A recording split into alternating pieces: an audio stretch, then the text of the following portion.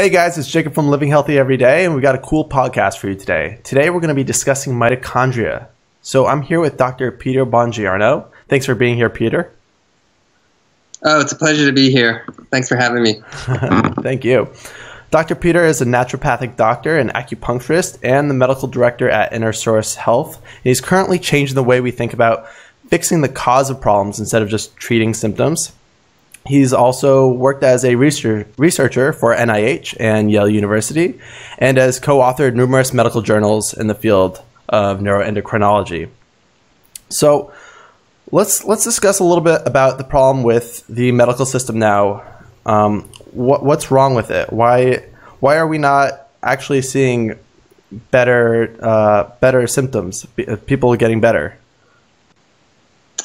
Well, I mean, let's start with what's, I think, strong about the medical system. When it comes to urgent care situations and acute conditions, like I tell my patients, if you get hit by a bus and a limb is falling off or something awful like that, conventional medicine can be amazing and can absolutely save lives, Yeah.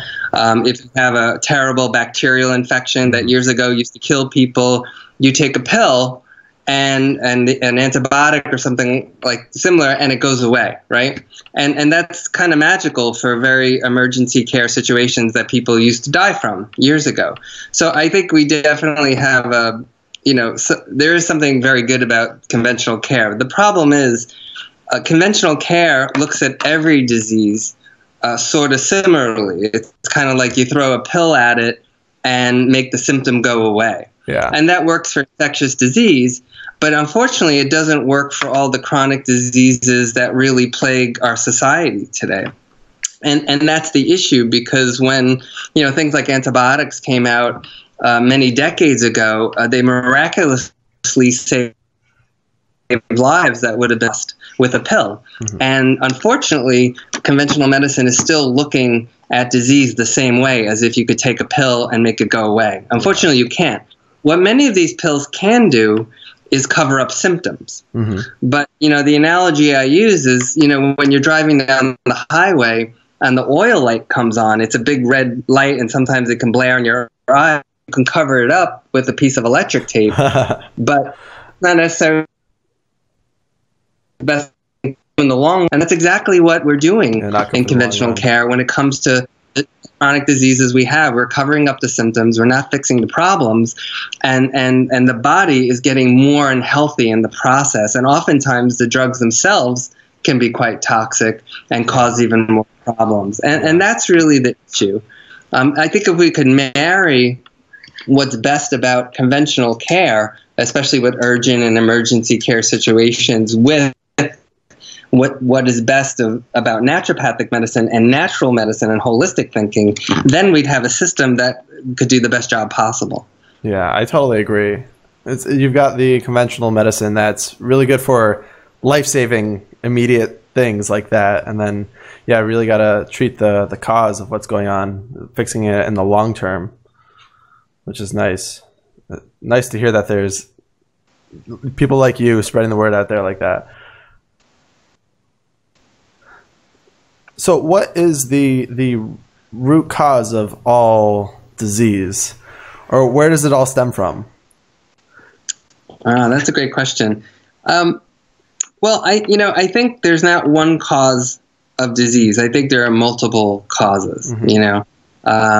When we think about it, there's genetic predisposition, certainly, and then there's lifestyle and environmental factors that also play a role. Yeah. One of the areas I've been working on in-depthly when I think about the root cause, because when I went to naturopathic school, it's a 4-year medical program, and in that school you learn equivalent to what regular medical doctors learn, but at the same time, they really teach you to start thinking about the underlying causes of disease at the same time. Yeah. So as I've been in my practice for the last 13 years, I've been thinking about, helping people with sleep, helping people with diet, helping people to exercise, taking the right nutrients, checking in with their digestive function. Yeah. And one of the pieces that keep coming up for me over and over was actually this idea of mitochondrial health. Probably about 7 or 8 years ago, I saw a patient, a younger guy, probably in his late 20s, and they thought he was depressed, and they thought he had chronic fatigue, and a lot of his symptoms just didn't match up, you know. Yeah. And looking into it further, what I found is that he had this very subclinical mitochondrial deficit, where certain laboratory tests came up off a little bit, and we started working on his mitochondrial health, and I saw him get better and better, whereas, you know, for the past 10 years. For layman's terms, what is mitochondria? I'm sorry, what's that? For layman's terms, what is mitochondria? Oh, yeah. So the mitochondria, and probably a lot of people have heard the word, right? We've all learned it in high school, and the phrase that we all learned is that it's the pulse of the cell, you know, and that's what the mitochondria is. The mitochondria is the part of the cell that makes energy, that makes our energy that we need to run our body, that we need to run our nervous system, that we need to run our muscles, and that allows us to do the things we do. So those powerhouses, it's interesting because, you know, millions of years ago, we had these little cells which didn't have mitochondria, and the mitochondria were separate entities, separate organisms, that what happened was they basically met, the mitochondria went into these single cells, what they called eukaryotic cells, and they created this relationship where the mitochondria would bring more energy for the cell, and the cell would kind of take care of the mitochondria and get rid of its junk and also give it nutrients. Yeah. And that's what happened. And over the years, you know, the cell was able to grow into more and more and more cells as a result, because it had so much more energy to work with. And so today, you know, our bodies have, you know, infinitesimal numbers of cells in there, and we have probably 10 times the amount of mitochondria. So we have more mitochondria than cells, and those mitochondria are responsible for creating all the energy that our cells and our bodies use every day. Yeah. So what's the process of creating energy for this mitochondria? Well, what the mitochondria do is they basically take sugar, like glucose, one molecule of sugar, glucose, right? And they break it up into energy. So before mitochondria, our cells by themselves can take a molecule of glucose and make 2 units of energy, what they call ATP, right? And with mitochondria, we can make 30. Yeah. 38. So it's a lot more energy. Yeah, 38. Though it's a lot more energy in total that we can make with mitochondria than without.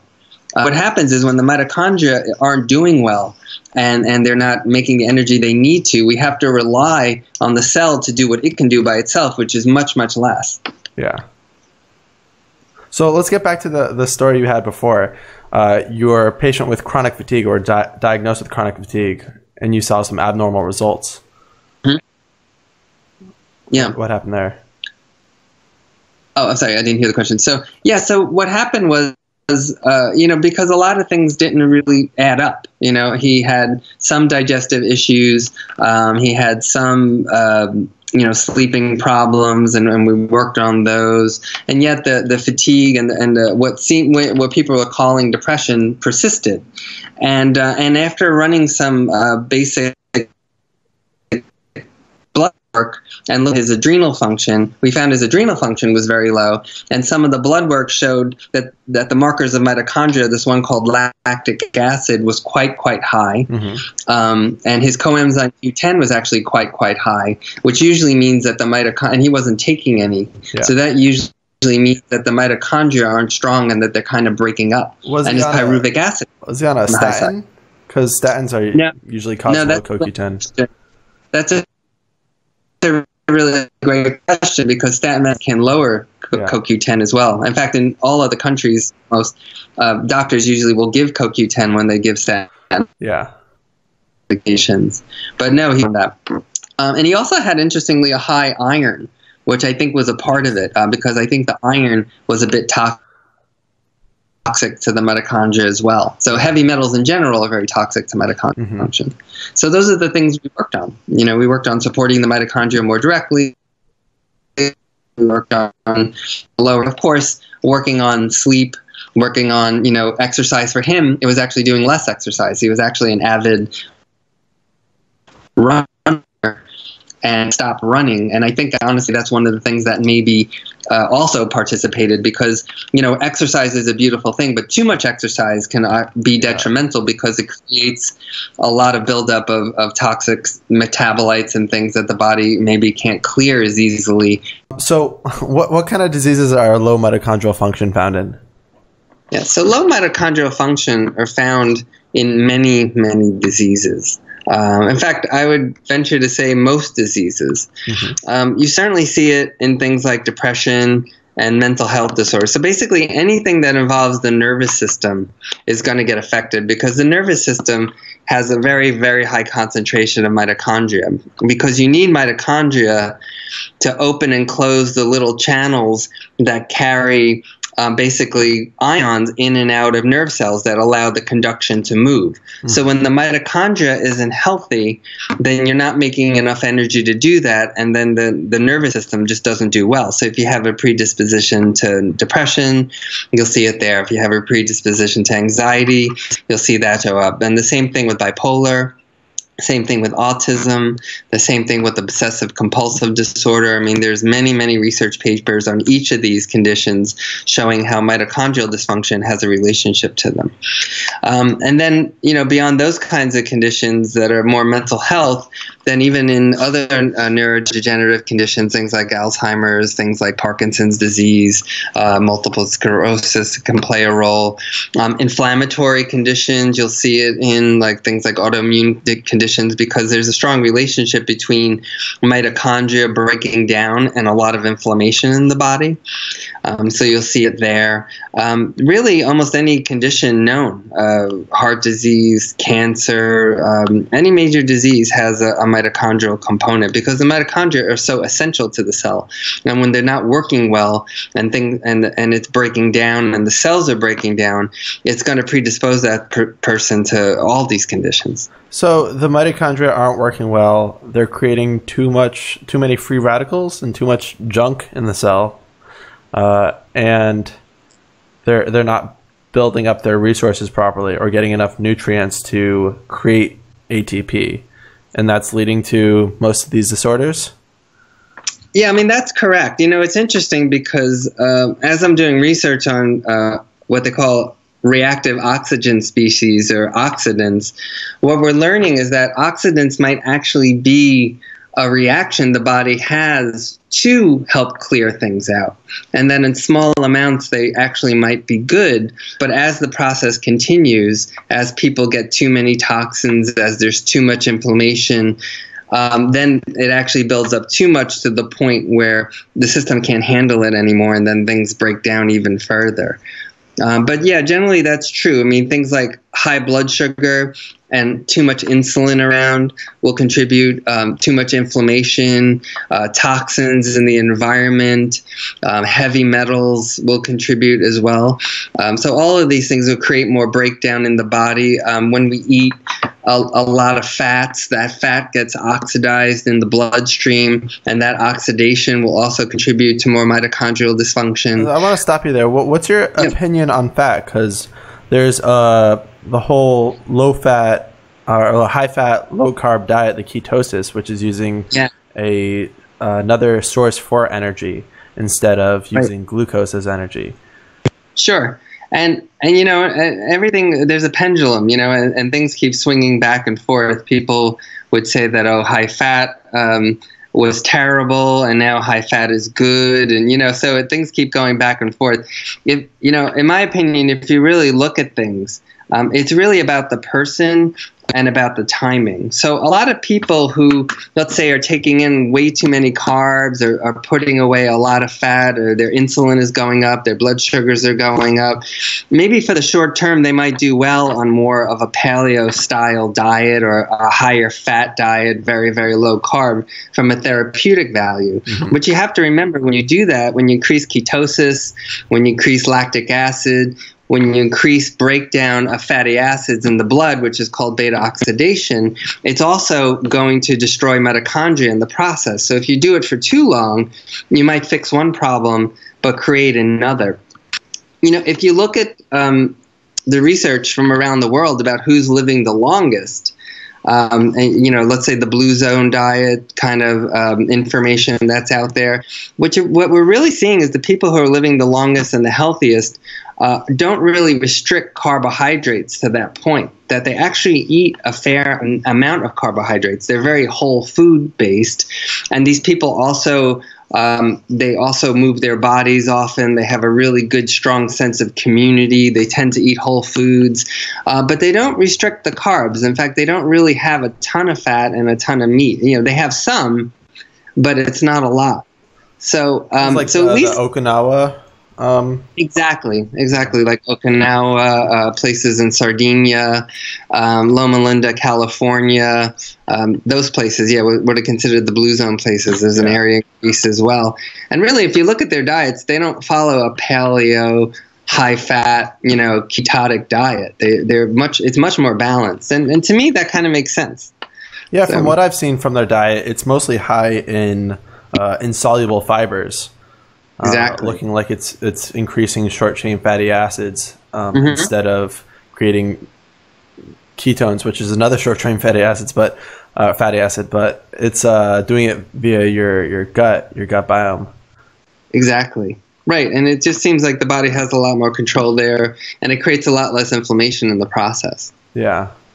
So I do think I remember when I was a student, probably about 17 years ago, I had the opportunity to do a little internship at the Atkins Center when Robert Atkins was still alive, and he put people on very severe, strict diets, but he did it for a therapeutic standpoint, and then gradually moved them back to more vegetables, some more carbs for the long term. So I do think these diets definitely have a therapeutic advantage, especially when you're trying to rebalance people who are very out of balance. Mm-hmm. But I think as a long-term plan, I think some people really get kind of stuck in this idea, and I think it might not be healthy for their bodies. Yeah, I totally agree. So back to mitochondria and mood disorders. People with bipolar, why does lithium help? Is that enhancing the mitochondria? Sure. Well, lithium has been shown to have some mitochondrial enhancing properties, and it also helps regenerate the GABA system in the brain. The mitochondria has benzodiazepine receptors, so it has receptors for GABA, which is a very calming neurotransmitter in the brain. So people who have bipolarity, especially when they get into that manic state, having enhanced GABA can be really, really helpful. So lithium does serve that purpose and does support the mitochondria in the process. That makes sense. Yeah, GABA is definitely important. And depression. So a lot of studies have been linked to depression and increased inflammation in mostly the hypothalamus and the hippocampus. Mm-hmm. Do antidepressants from your studies increase? Do you know if antidepressants help mitochondrial function?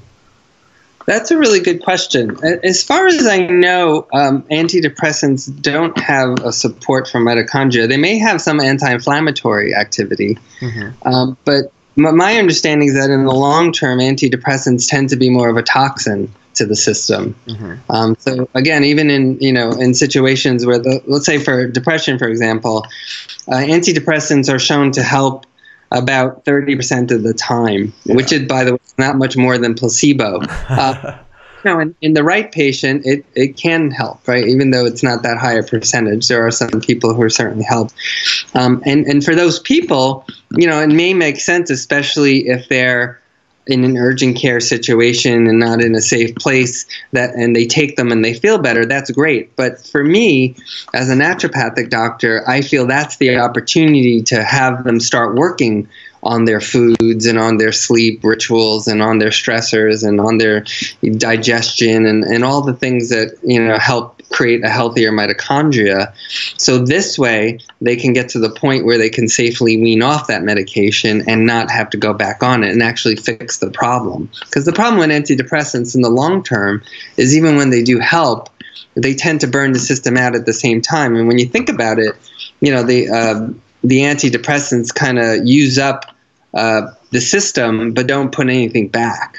So the important thing is to say, okay, well, you know what, if it's helping in this case, that's fine, but let's work on the underlying causes now that this person is feeling better. And I think that's where psychiatry misses, you know? Yeah. Yeah, they just look for the mood specifically. So what is hurting mitochondria? What in our environment are hurting mitochondria? We have toxins, but what kind of toxins? What's going on with the gut? What kind of what kind of medications hurt it? What's going on there? Sure. Well, I mean, I think it's, you know, there's multiple factors. I think the first factor is that most of us don't get enough sleep, and that's when the body regenerates and the mitochondria regenerate themselves. That's when they break down. Mitophagy. What's that? Mitophagy. Mitophagy. Yes. Yeah. Yeah, and that's what happens. Mitophagy means they kind of break down, they clean up. They get eaten by the cell, and you make new mitochondria. So most of us aren't getting enough sleep, and if you're not getting enough sleep, you don't have enough time for that process because the body has to be powered down to do that. Another thing is exercise. You know, exercise is interesting because you use your mitochondria to create more energy for exercise, but when you stop exercise, that's in a hormetic process, right? That is a hormetic process. Yeah, so that's a great term. So hormesis basically means, you know, that a little bit of something can hurt the system to basically help it. So exercise is a perfect example because when you exercise, you break tissue down, hopefully in small amounts, and then the body responds by strengthening things and fixing them and making more mitochondria. So in the long term, while exercise is a bit of a stressor, in the long term, it actually strengthens the body. The problem with exercise, like anything else, if you do too much of it, then it can overwhelm the system, and the system can't recover. And that's why, you know, there's an interesting study from the University of Copenhagen that came out a few years ago. And what it showed was that people who jogged mild to moderate amounts, maybe like a half hour to 45 minutes, an hour tops 3 times a week and not too fast a pace, you know, had longer life expectancy, about 5.3 years for women and 6.1 for men. Oh, wow. But they found that people who exercised pretty significantly and severely and were doing a lot more mileage, a lot faster paces, actually didn't live as long. So like exercising twice a day would be bad? Well, based you know, on this theory. Yeah, I mean, it depends on how hard you're exercising, right? I mean, if you're using your body past its capacity to heal and regenerate, and you're producing more things like lactic acid at a rate faster than the body can clean it up, then yeah, it's actually going to do more harm than good. That makes sense. Everything's so about if you can handle it, then it's fine. Yeah, I mean, but the problem is sometimes people, you know, we all can get obsessed about things. So what we think we can handle and what actually our body can handle are different. You know, that's why it's good to talk to your doc and see what your doc thinks, you know, and checking your body out and checking your blood and really seeing what's going on to help make the best decisions. You know, and everybody's different.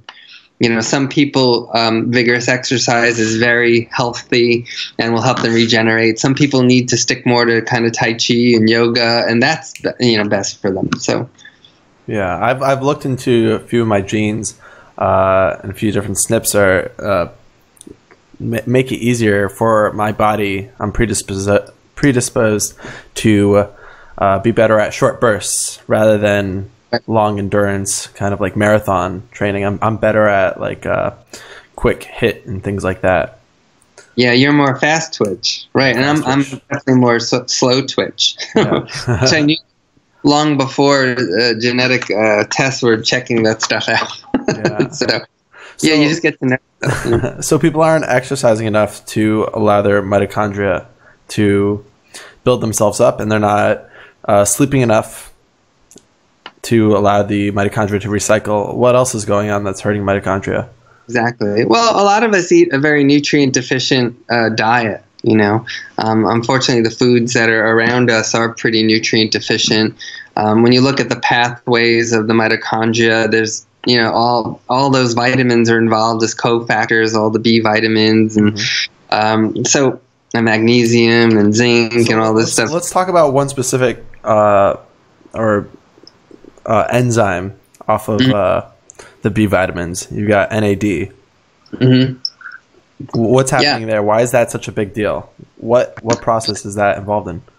Sure. NAD stands for nicotinamide adenine dinucleotide. And it's basically a coenzyme that's in all our cells. And what it does is it shuttles electrons around. And there's early parts of how our body makes energy called glycolysis and the Krebs cycle, which is where where we generate this NAD and basically as something called NADH. And it goes to another part of the mitochondria that has something called the electron transport chain, which is actually the part that makes the energy. And we need to make those NADs into NADHs so that it can redonate that last H to help create the energy. And when we don't have enough of it around, and niacin, like you said, nicotinamide it's a type of niacin, is a part of that. And when we don't have enough of it around, what tends to happen is that the mitochondria will suffer. And when we're sick, a lot of times cells are breaking down and genetic material breaks down. And when genetic material breaks down, when the cells aren't healthy, we end up using a lot of those B vitamins that we need to make the nicotinamide adenine dinucleotide as well. So in the cases when we're sick, we actually need even more of it just to kind of keep the system going, because the body's using it not just to make energy, but also to try to fix our genetic material so that it doesn't cause other problems. Yeah, absolutely. So you've got NAD depletion, you got toxins, you've got problems with sleep, not getting enough hormesis, not enough nutrients, but that's part of NAD. What kind of medications are toxic to mitochondria?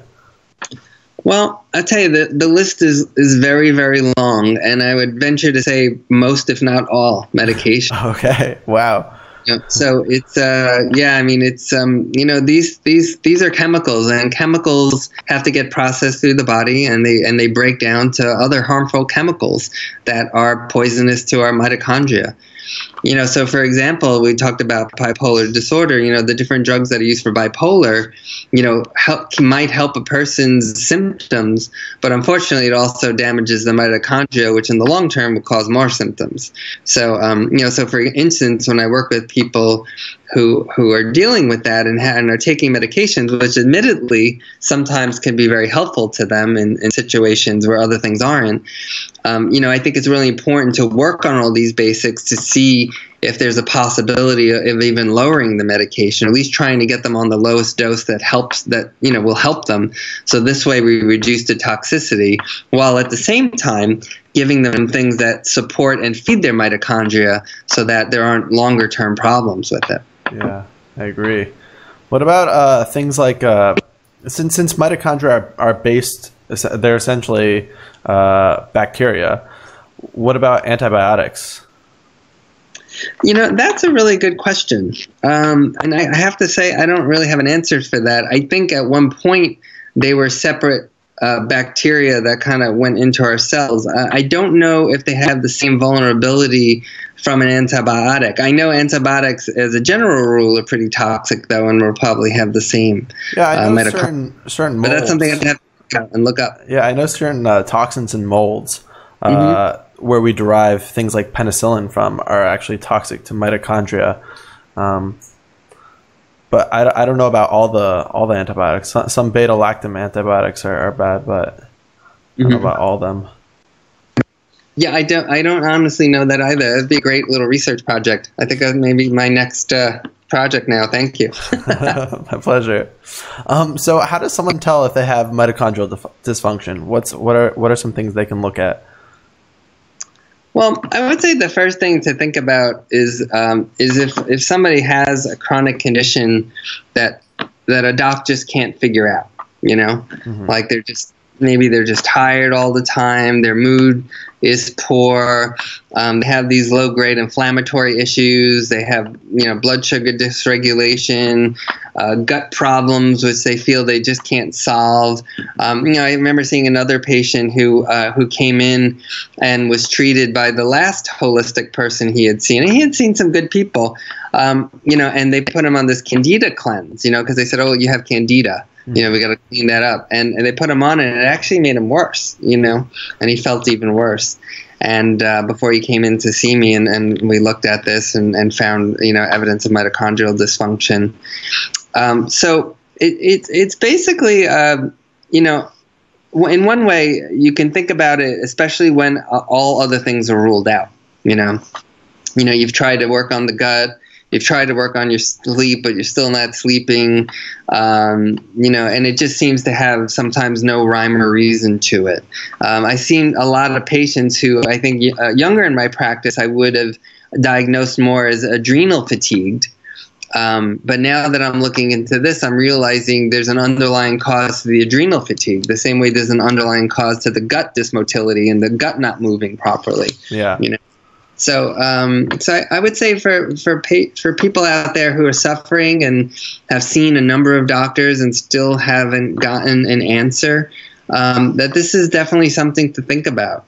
And and the nice thing about working on these things is that you can't really hurt anything by working on this, because it's only things that are healthy to the body. Yeah. So the more energy you can have, the better your cells are going to do.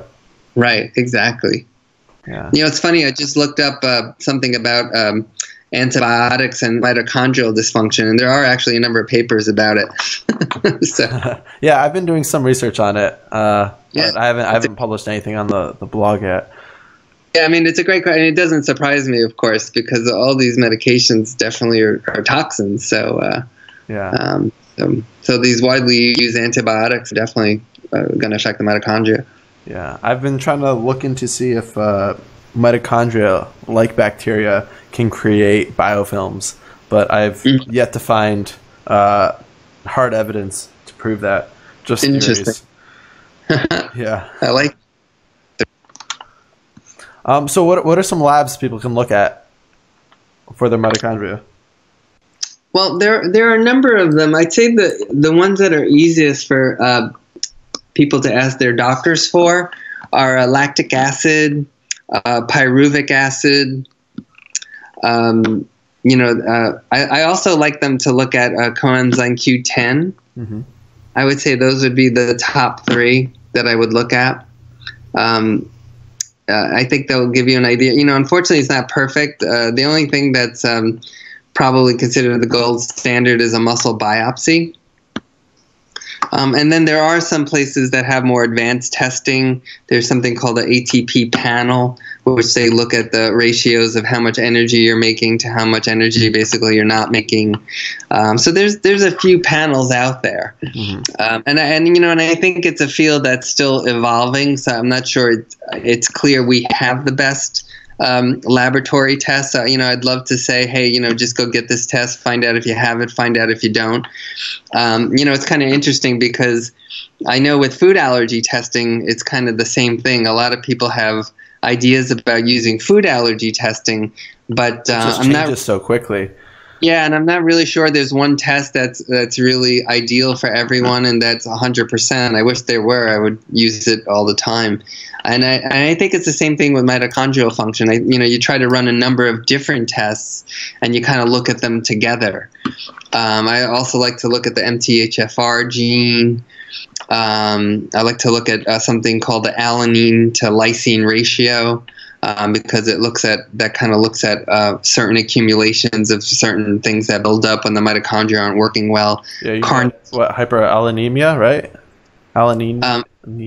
Yeah, alaninemia, right? Exactly. And then there's carnitine can be an issue as well. Sometimes it's very low when things are depleted, or it's very, very high when the mitochondria are breaking down. We talked about iron before.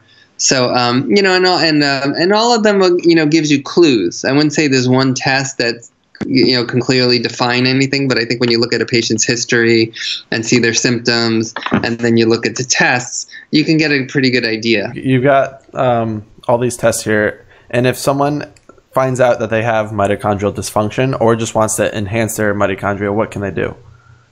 Well, I mean, the first thing is to try to, look at their life and see where toxins can be removed.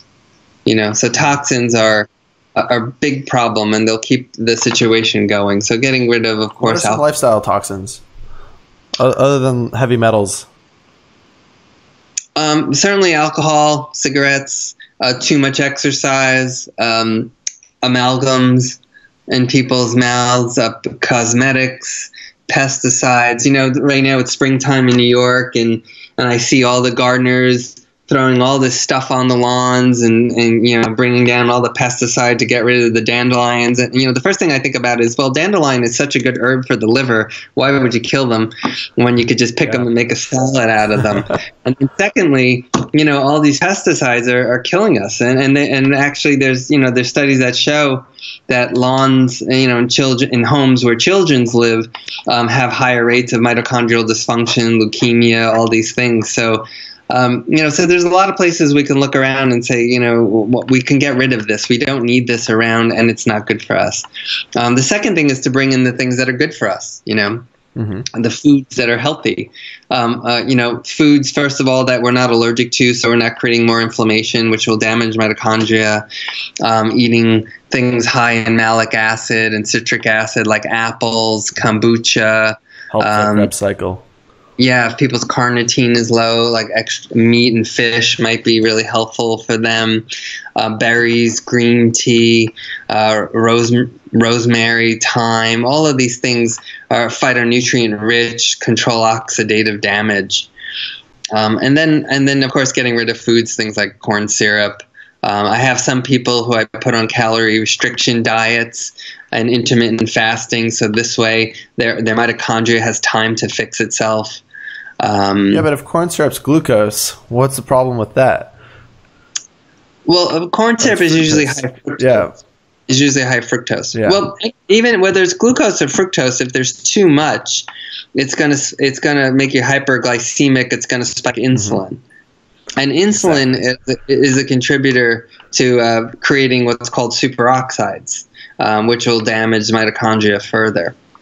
So it's just again, you need some, but too much is not good. Water is an interesting molecule, because too little water and you die of dehydration. Too much water and you drown, right? Mm-hmm. So it's still, even water has got to be the right amount. So of everything. Yeah, the dose is the poison. Exactly. Yeah. So, and then we talked about sleep. Sleep is critical. Exercise, and what the studies are showing is that there's a balance with exercise, that doing both aerobic and aerobic, so building your muscles and doing cardio can help better than just doing one or the other, and certainly doing the right amount, not too much or too little. So you mentioned some herbs. What are some supplements that help? Well, I mean, I start with the basics, things like fish oil and magnesium. Fish oil is important to stabilize membranes. Magnesium stabilizes ATP and displaces heavy metals. The B vitamins are critical because they're cofactors in all the electron chain complexes. And then depending on the patient, there are other things I might consider using. Glutathione is one of them. Glutathione is one of the master antioxidants of the body. So if patients seem to be low in glutathione, especially if their homocysteine is high, that's another lab we didn't talk about.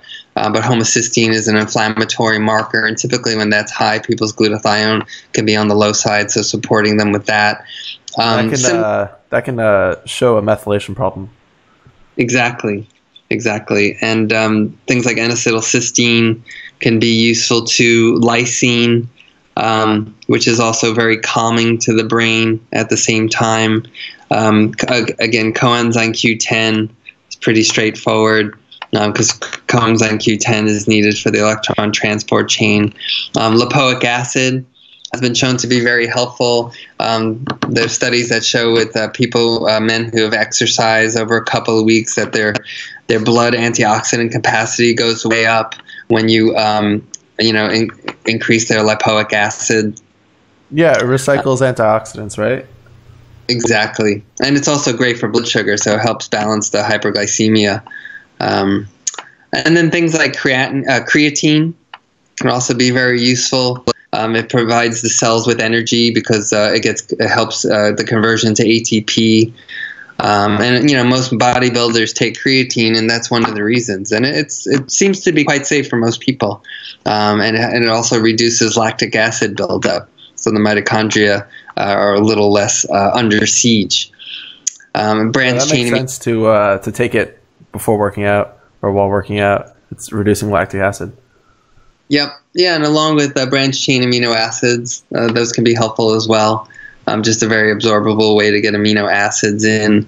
And it also, they directly feed a part of the glycolysis pathway called acetyl-CoA, which is an important part of moving into your Krebs cycle. Mm-hmm. So it's just a nice, easy way. Like if you put people on a more stricter diet and then you give them things like branched chain amino acids, it still helps the cycle stay nourished and working without giving them extra calories. Yeah. That's awesome. Any probiotics? Well, absolutely. As a basic, I always recommend people do a good multiple vitamin, a good fish oil, and a good probiotic. Specifically, probiotics can be helpful because they'll help the gut microbiome.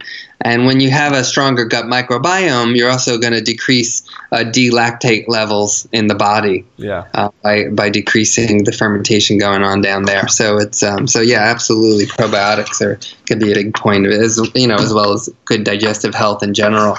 So if you had one thing that someone could do to increase their mitochondrial function, that they can make one lifestyle change today, what would it be? If I had to pick one, I'd start with sleep. Good choice. Because the body can't do it without enough sleep. You can give it all the nutrients it needs, but it really needs the sleep to make that happen. So I know for me, my life, sometimes not everything can get done. I like to meditate. I like to exercise. I like to prepare my foods and eat well. And I think about sleep. And if I have to prioritize because I can't get them all done, I make sure I get to sleep. Because I just find without that, the other ones are not as fun. Yeah, absolutely. What do you think about infrared for increasing mitochondrial function? Yeah, well, infrared is beautiful because it increases circulation, wherever, and circulation will help that. So absolutely. I mean, it gets nutrients to areas that aren't very well nutrified. I'm also a licensed acupuncturist as well as a naturopathic doctor. And so when I do acupuncture on patients, I'll always do infrared on spots in their body, usually their digestion, the digestive area, to help that process there. So yeah, absolutely. Okay, great. Yeah, and if anyone wants any more information, my website is www.innersourcehealth.com. That's INNERSOURCE health.com. And my last book is called Put Anxiety Behind You, and it's available on Amazon and Barnes & Noble.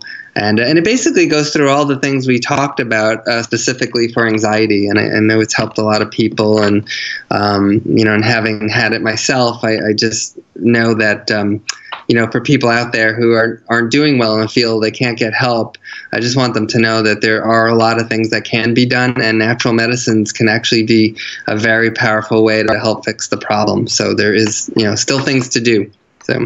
And I also want to thank you, Jacob, for what you're doing with the with this work and getting the word out to people about natural medicine and how they can help themselves. And so that's really important. So we value that. Thank you. Yeah, thank you for coming onto the podcast. And both links to those his website and his book will be in the description below, so you can easily access it. All right. Well, thank you so much. It's a pleasure. Enjoy the day and happy spring. Thanks. You too.